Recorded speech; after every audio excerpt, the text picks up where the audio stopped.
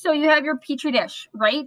So remember, you took your swab bacteria, and then you took 3 circular pieces of filter paper, see them right here, and you swabbed them in either water, that was your control, or 3 different microbe killing agents. So whether it was hand sanitizer or 409 or Lysol or Simply Green all-purpose cleaner or Dawn dish soap or generic all-purpose cleaner, I was trying to see the name of that one, or Great Value multi-surface cleaner, whatever your cleaner was, you dipped this white filter paper in that, right? And then you put it in the middle of your bacteria, and then we watched it grow.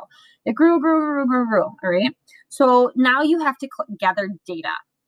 How do you do that? Well, you're going to measure the zone of inhibition.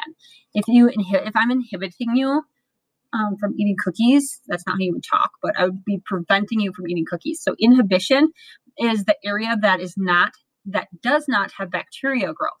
So this whole Petri dish has bacteria growth on it that's like creamish, brownish yellow, okay? Directly around this filter paper here is like the plain agar with no bacteria growth on it. That is the zone of inhibition.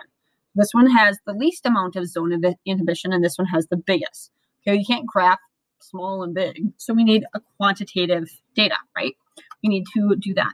So how do you do it? You put your ruler, we do it in millimeters or the metric system because that's what science does. Can you see that? There we go. Turn it around. So you put it up to the edge of one side to the other, so the zone of inhibition, and you have all your quadrants labeled A, B, C, and D, so that you knew which was what. So I'm going to label this real quick so you know what I'm talking about. A, B, C, D, and maybe you label them 1, 2, 3, 4. I'm not quite sure. All right, ready? So you are going to write A, zone of inhibition is 12 millimeters. Okay, B, zone of inhibition. Oops, it wasn't 12. Sorry, it was 17. I'm silly. Millimeters. B, zone of inhibition. What is that? Can you see that? Hit pause. Figure it out. All right. C, zone of inhibition. What is that? Figure that out.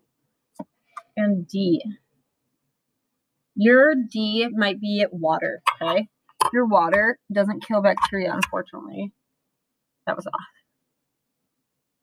There you go. Your water doesn't kill bacteria, so your zone of inhibition on water is going to be 0.